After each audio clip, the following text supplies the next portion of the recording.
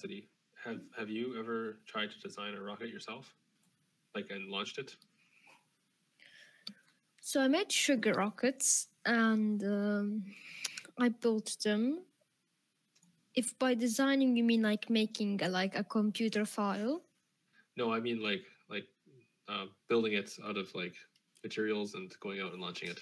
Yeah, so I have made some out of cardboard, of course, Okay. and tape. Those are the two things I do. And it's difficult to say how high they fly because, of course, I can't put like a sensor on it.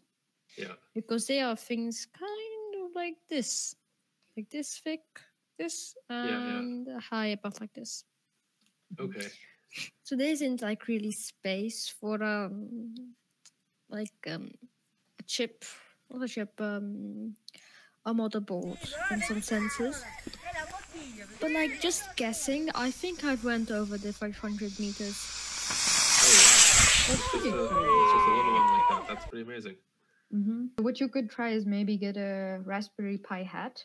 They are super small, can still fit in your model rocket, and maybe put an infrared sensor just to check how far up you went, or put a tiny Pi camera, also super small, and that with some image processing estimations, it could be possible. Yeah. I was thinking of using like a triangulation, I think it's called. Yeah.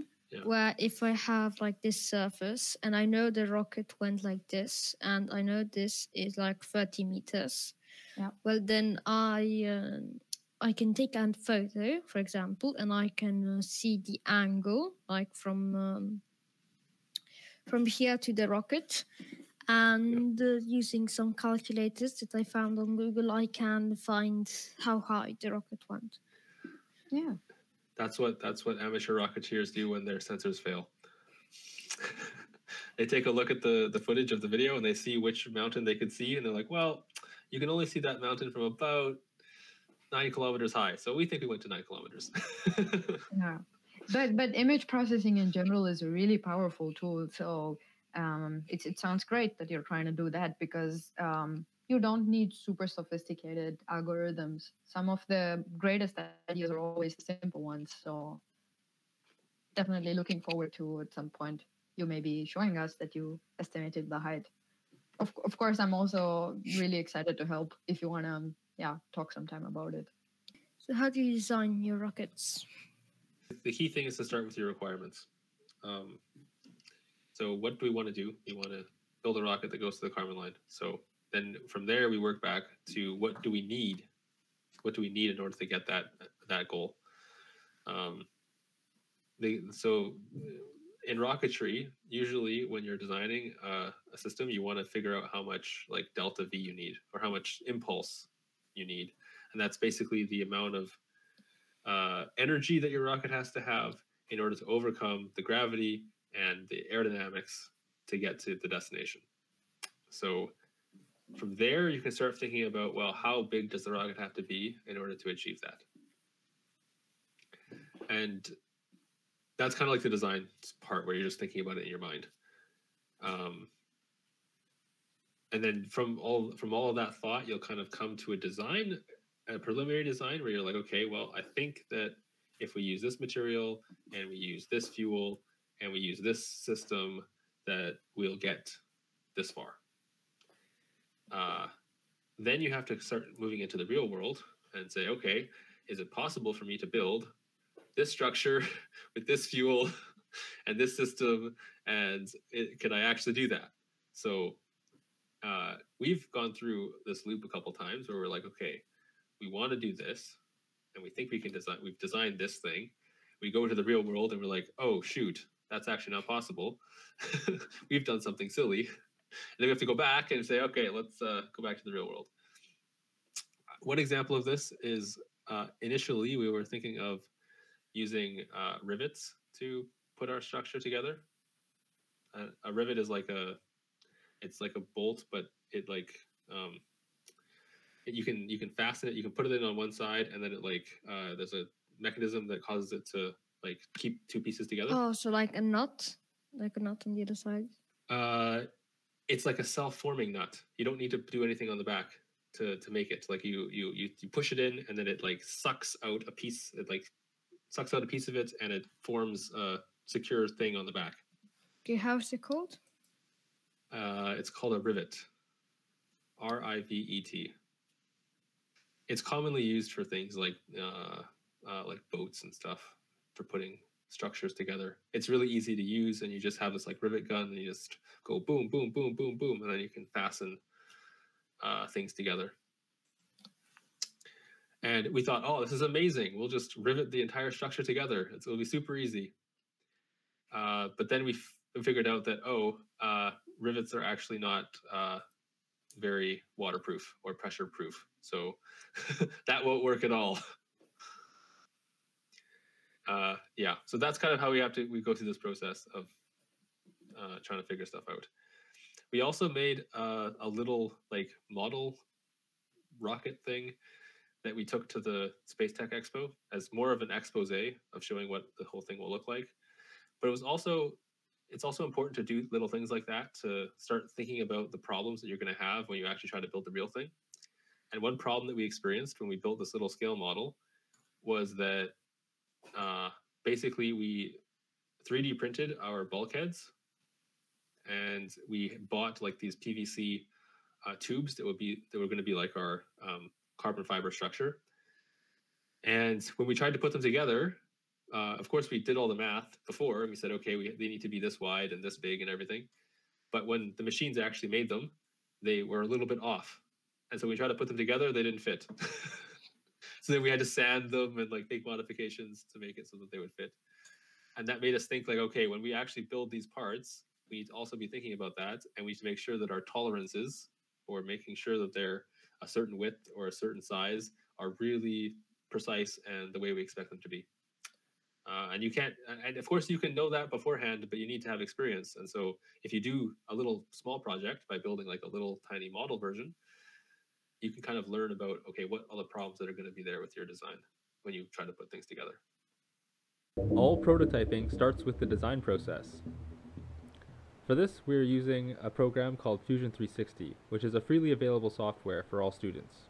Our plan is to 3D print the main components of our rocket, which include the upper bulkhead, the middle bulkhead, the nozzle, and the nose cone.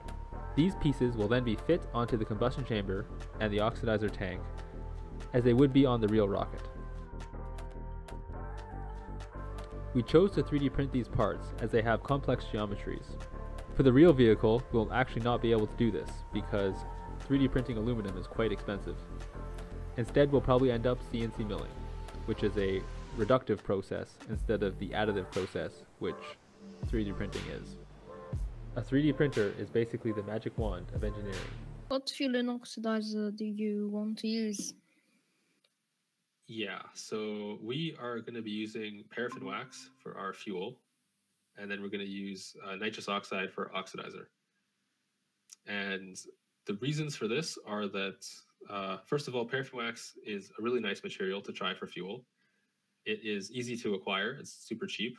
Like, it's just candle wax, so you can get it like anywhere. It's also super easy to work with because you can just melt it and pour it into things, and you can cast any kind of shape. So that's nice. It also has a special property, which is that it burns really fast. So because it has a low melting temperature, instead of it like kind of burning away where it goes right from a solid into a gas and mixes with the oxidizer, it actually kind of, there's a layer that forms on the surface of it where there's like a liquid that's being injected right into the flame. And because it's going into the flame as a liquid, you can get way more of it into the flame at once than you can with other types of materials.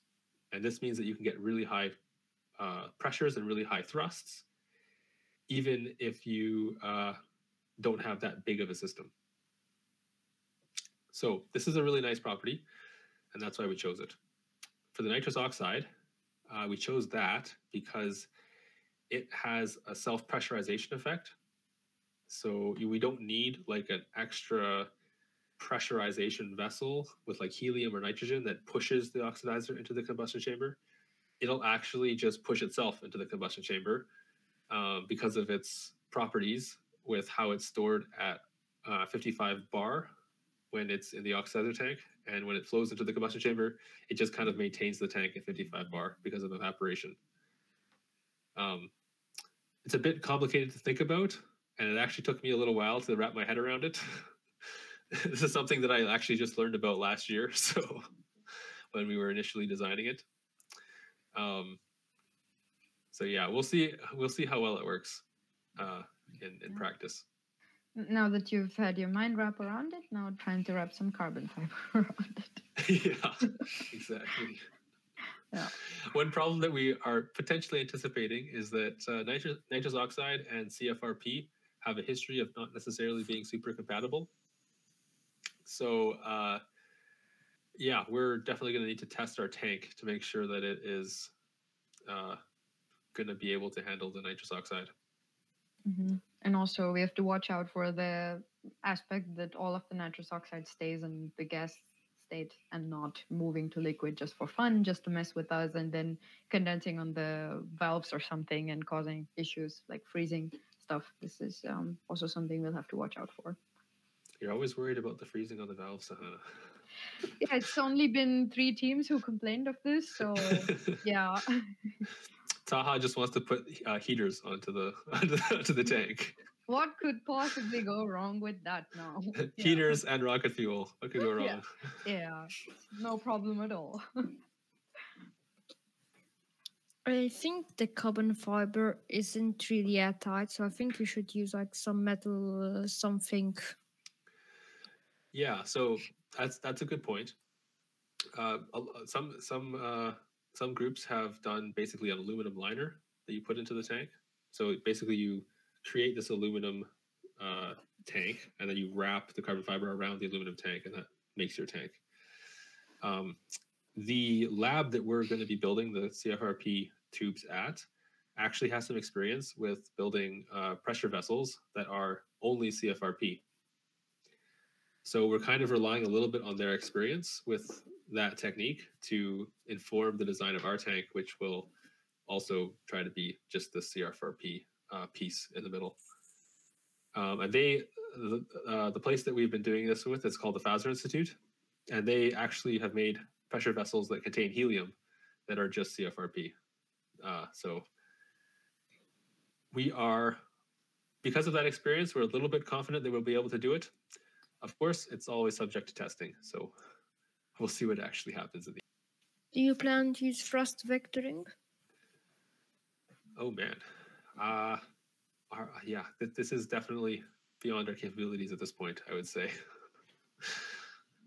To thrust vector a 24 kilonewton engine is quite a challenge.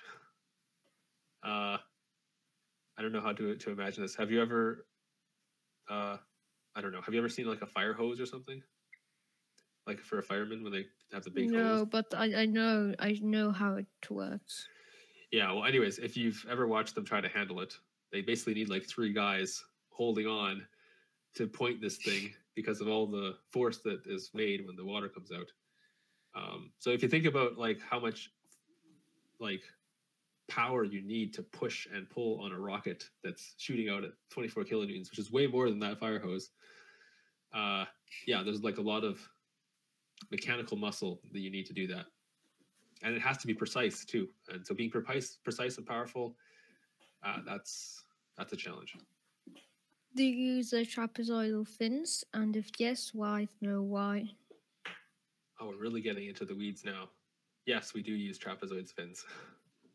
The reason why we use them is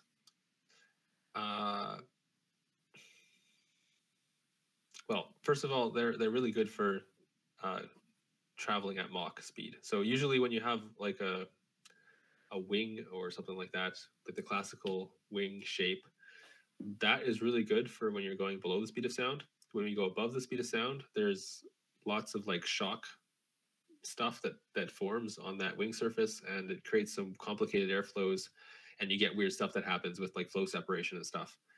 and then we want to stay away from that because you get like, yeah, into weird stuff. The trapezoid fin is nice because you have like this sharp point that is going forward into the airstream, and that is going to be something that works really well for getting through the sonic boundary, and also when you get into the hypersonic regime, it's good for the drag coefficient that the fin has. The next point about the trapezoid fin is that we're actually planning right now, temporarily, testing phase, to have an asymmetrical trapezoid. And the reason for that is that we want to actually use that to create lift on the fin so that we can produce spin. This is one theory that we have for how we can get the vehicle to spin so that we get the spin stabilization.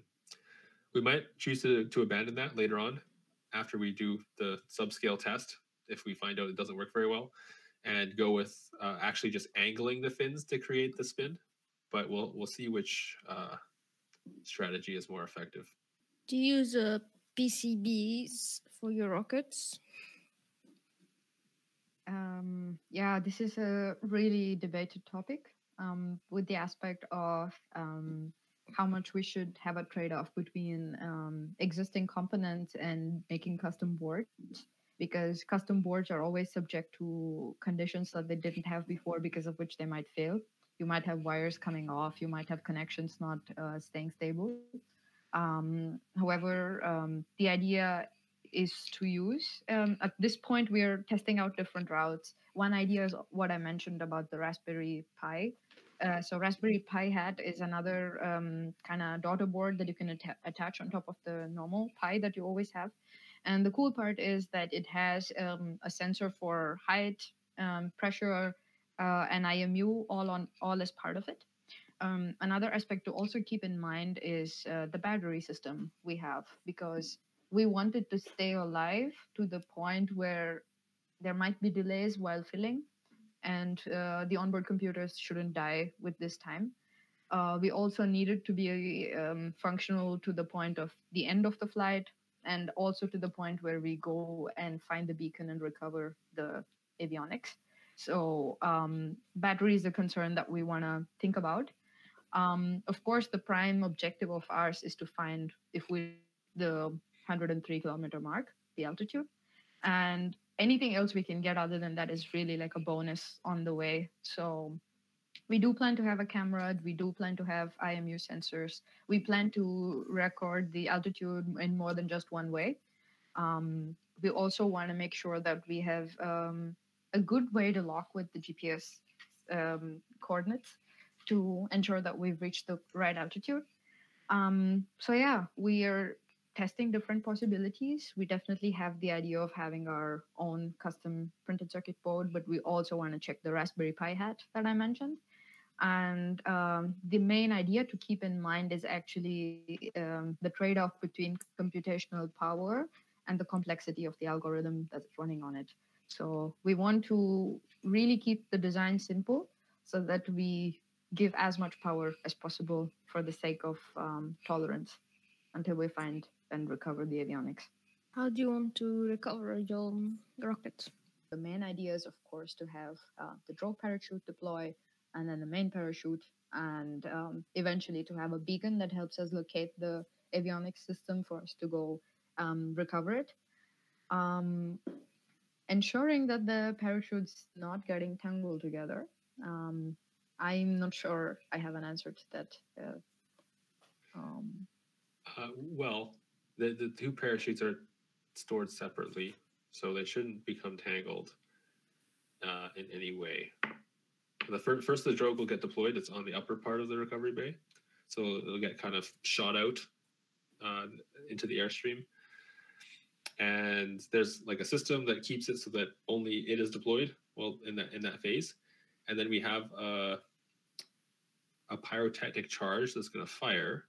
That's going to release a pin that's going to pull out a cord that's connected to the main chute, and that the drag that's on the drogue chute will essentially pull out the main chute. So I don't really foresee that they will get tangled.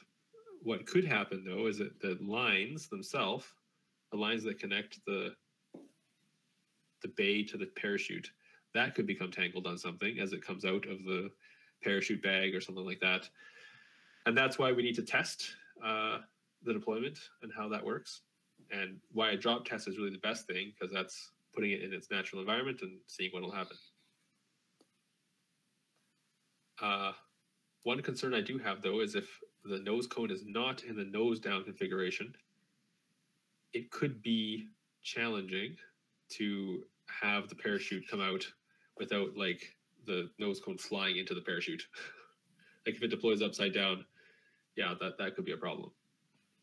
But of course, we plan to add some dummy weight or ensure that avionics has redundancy. So like instead of one pressure sensor, you have two, to make sure that if this fails, the other one works. So by adding a bit of redundancy or some weight in the nose cone, I think it would be a good way to make sure that it is pointing nose down when it's landing. Yeah, but having a perfect recovery is probably the hardest thing of the rocket, I would say. Yeah, it's always the part where amateurs get, I would say that has the greatest difficulty in terms of making it work properly. There's just a lot of variables when it's coming down to deal with. Do you plan to use air brakes? Well, I know this is a part of how Euroc rockets usually are designed, because they want to get a precise altitude. So obviously when you make a propulsion system, sometimes it's a little too powerful. I usually want to go on the side of too powerful, so you're for sure going to get to the target. But then when as you're flying, you may want to adjust quickly, maybe have some more drag to slow you down so you'll get perfectly to the target. And that's when these air brakes work really well. But of course, for our rocket, we're just trying to go as high as possible. So no need for ascent air brakes or anything. We could use them on the way down, but we actually were briefly considering them as a way to slow down the nose cone instead of the drogue chute. But in the end, it turned out to be more mechanically complicated than just having a drogue chute. So yeah, briefly considered, but then thrown away. What's your payload? Oh man, we wish we had a payload. If anyone wants to ride with us, let us know. We don't really have an official scientific payload yet. We have our sensors that are going to go up and take data, which will be interesting and useful because, I guess not a lot of student rockets have done that, and at least the data will be useful if someone wants to ride on a rocket like that in the future, because then we have a bunch of data that says, well, this is what it's like to ride on it. So this is what your payload has to be able to withstand. It's quite a violent ride, though. Like the rocket will experience, I think, 16 or 17 Gs is the latest simulation we had of force when it lifts off. So that's quite extreme. Yeah, so nothing looking to extreme test something for sure. Yeah. Nothing sensitive on our rocket for sure.